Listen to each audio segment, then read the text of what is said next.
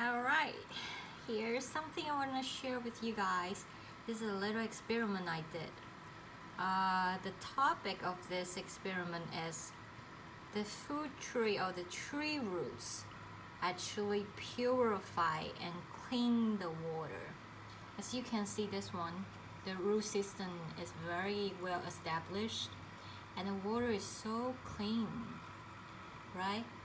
And just look at this one, how dirty it is.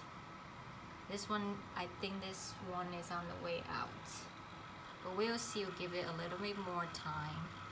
And you can see at the beginning when you just throw the seed inside, it became like this. Like the water will be like more brownish and looks like it's growing mold. And then once the roots grow out, you see, once the roots grow out, the water starts getting clear.